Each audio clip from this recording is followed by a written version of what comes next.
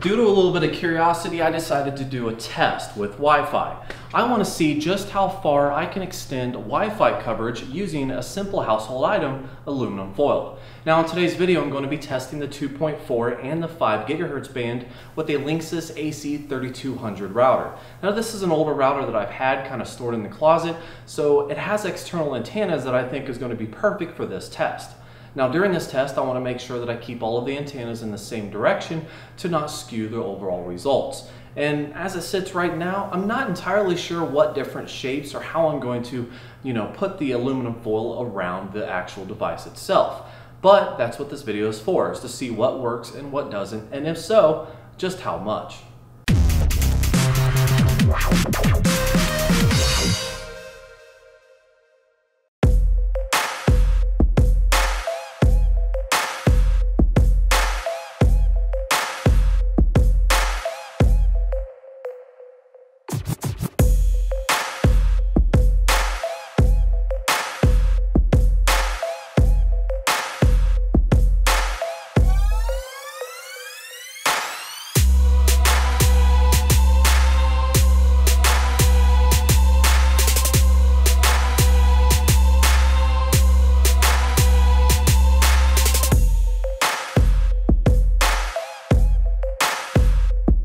Okay, for my baseline test, just to see how far the Wi-Fi would go completely stock, I was able to get about 745 feet with the 5 gigahertz band and 505 feet with the 2.4 gigahertz band.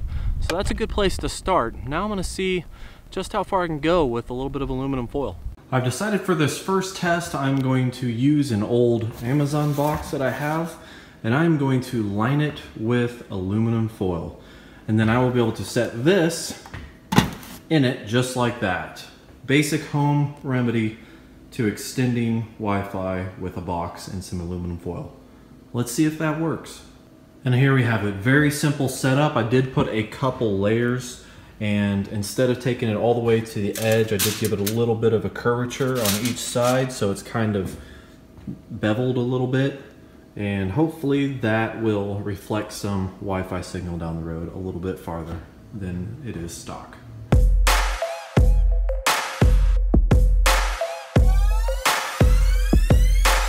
So my first test turned out to be a little interesting. As I showed you before, took an old box, put a little bit of aluminum foil in it, made it a little bit curved just so it wasn't boxy-like, and I put it right behind the router. I then walked down the street just to see how far it could go. Now I started off with the 2.4 gigahertz just because from my previous test I found that that does go at a shorter distance than 5 gigahertz does, and I found that I went from 505 feet to 631 feet just by adding a box with aluminum foil and pointing it in the right direction. Furthermore, I tested the 5 gigahertz band and I was able to go all the way out to 820 feet. From my previous one of 745 feet, giving me a pretty good gain in distance just from a little bit of aluminum foil. So now I'm going to take a little bit of a different approach. Instead of using a box with some aluminum foil in it, instead I'm going to wrap some aluminum foil around the antennas themselves, and then I'm going to point them in the right direction. Now this is going to resemble something similar to like a split open beer can, where you can put it right on the router itself, on the antennas themselves, without adding a bulky box to the situation.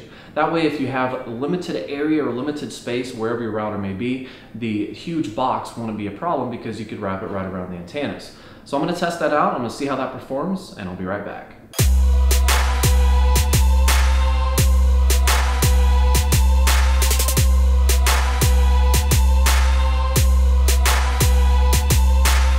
Not exactly like a beer can, but maybe it'll do.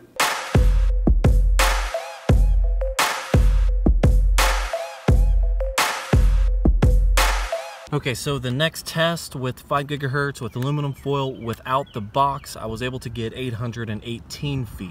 I could probably get 820, so the results are pretty close. I'll tell you what, I got some pretty interesting results from my testing today. Using aluminum foil to extend your Wi-Fi isn't necessarily a new idea, but it is interesting putting numbers to it and seeing what kind of percentages you can gain out of just a little bit of tin foil. Well, I guess technically it's aluminum foil, but is that the same thing? Aluminum tin? I don't know. So earlier in the video I did mention before some of the numbers that I was getting, but I'll run through it again just to kind of recap. As a base test with the 5 gigahertz band, I was able to go up to 745 feet. 745, not bad. When I added the box with the tinfoil lined in it, again, not all the way to the corners of the box, more of like an oval shaped, I was able to get 820 feet. And then when I went with this kind of like Mickey Mouse resembling ears here that wraps around the antennas and forces them out that way, I got 818 feet. Now for my testing, what I used was the same testing tool I used when I was testing how good my signal quality was throughout the house in different videos, and that is the Wi-Fi Sweet Spots app on my iPhone 7 Plus. Rather than judging when the Wi-Fi signal itself fell off and it went to LTE from Wi-Fi, I actually wanted to see when the actual speed would fall off, as in the communication between my phone and the router. Because even when I was technically not receiving any data from the router to my phone, it still said that I had 1 to 2 bars on the Wi-Fi signal. So I wanted a more accurate test, and that's where the Wi-Fi Sweet Spot came into play. So with that said, I was able to get 820 feet with the box and tinfoil and 818 feet with the little Mickey ears. So I would almost say that's safe to assume that's within margin of error to be identical. It gets a little interesting though with the 2.4 gigahertz because my baseline number was 505 feet. From there, I was testing it with the box and the aluminum foil. I was able to get 631 feet. That is a significant improvement. Furthermore, using the Mickey ears, I was actually able to get 658 feet. Considerable improvement over the baseline test. So with this test, the main goal here was to get percentages, to find out exactly what kind of gains I could get from a couple different variations of aluminum foil. And with 5 gigahertz band with the Mickey Mouse and the box, I was able to get on average about 10% gain in distance versus the baseline test. But 2.4 gigahertz though, that's where it got a little interesting. That's where I was able to get 25% with the box and 30% with the Mickey ears. Kind of interesting. Now I'm sure different routers that have different setups for their antennas might run a little bit differently. The way this was kind of shaped, I was kind of limited as far as how I could arrange the aluminum foil on it. For example, if these antennas would have all been in one like single row, like maybe on a lower end version of the Linksys or like a TP-Link or something like that, I would be able to create a little bit different designs or play around with some different ideas. But the way this is laid out, I can't really separate each one individually or wrap them individually without interfering with the next one if I'm going specifically in like one direction. So I'm kind of limited to the designs that I can choose, but I thought that 2 different designs, that was a pretty good start. Now me personally, if I really wanted to extend the range of my wireless router using this technique, I would think that maybe the box technique would be a little bit better. And I say this because if you use the box technique, you can technically keep the router separated from the aluminum foil.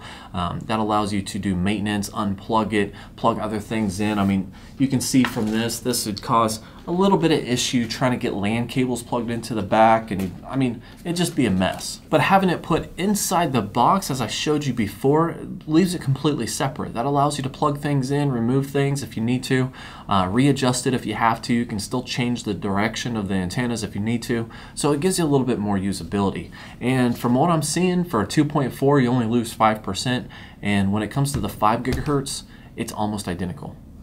Now keep in mind that this is a test to see how far you can extend your Wi-Fi in a single direction. This will limit your omnidirectional Wi-Fi, so if you have this in the middle of your house and you want to direct it towards a certain area in your house, that might be fine. But doing so, you might cut off a little bit of Wi-Fi signal on the other side of your house. I should also note here that I did use 2 layers of aluminum foil. Just because it was a little thin, I wanted to make sure that I got as much, capture of the Wi-Fi signal there as possible. Well, actually it made it a little bit more sturdy to work with as well, so that's really why I did it. But I figured it's good to note here, so if anyone does want to try to recreate this, just know that I did use 2 layers. Now the great thing here is that if you are in a situation where you do want or need to extend your Wi-Fi in one particular direction, it doesn't take a whole lot to test it out. You can get a box, line it with some aluminum foil, or just wrap aluminum foil on it like I did here and see if it helps you out at any. If it does, awesome. If not, oh well. Well guys, that's it for today. Thank you for watching. If you haven't already, like and subscribe below. I appreciate every single one of you, and have a great day.